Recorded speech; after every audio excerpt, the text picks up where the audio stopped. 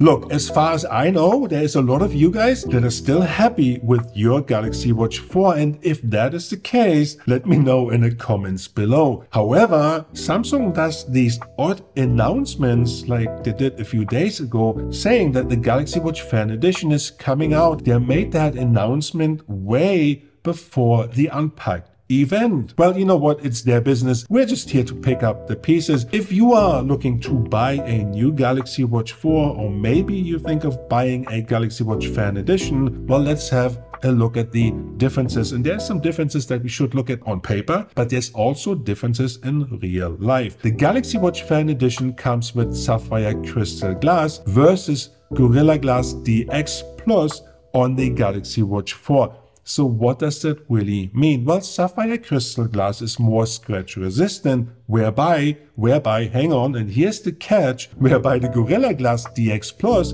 is more shutter resistant, which means, if you drop your watch, all bets are off anyway. One could argue that the sapphire crystal glass, because it is more scratch resistant, that when you have less scratches on your watch, it will not shutter that easily. But you know what? I have the Galaxy Watch 4 since launch date, never had any scratches on that. The Galaxy Watch Fan Edition comes in one size only, and that is 40 mil. Unlike the Galaxy Watch 4, which comes in 40 mil and 44 mil, and of course the beloved classic version. When you look at the display size, and Samsung is obviously clever that way, when you look at their marketing pictures, everything is dark, so you don't see the bezel. Well, the display size on the Fan Edition, Galaxy Watch Fan Edition, is smaller than on the Galaxy Watch 4. Galaxy Watch Fan Edition 1.2 inch, 1.4 for the Galaxy Watch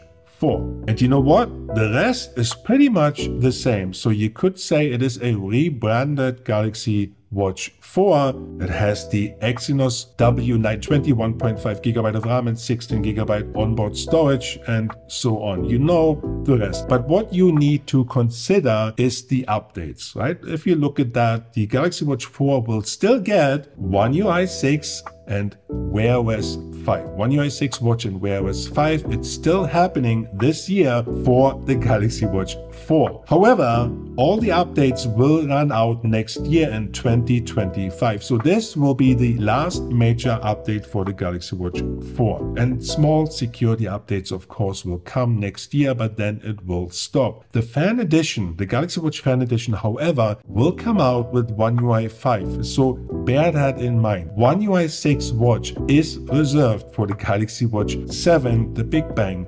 released, of course. When you think about the whole concept here, my personal view is that the Galaxy Watch Fan Edition is really something that Samsung would like to put into a bundle.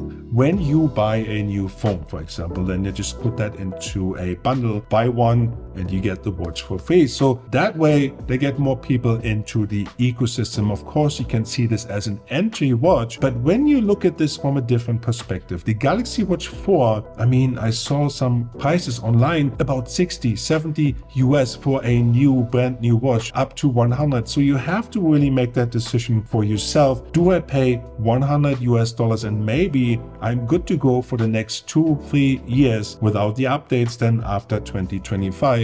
You know what? You should look at the Galaxy Watch 4. It's still a good buy, and if you get it for 80, 90 and even 100 US, be my guest, go for it. I never had any problems. It's still working fine.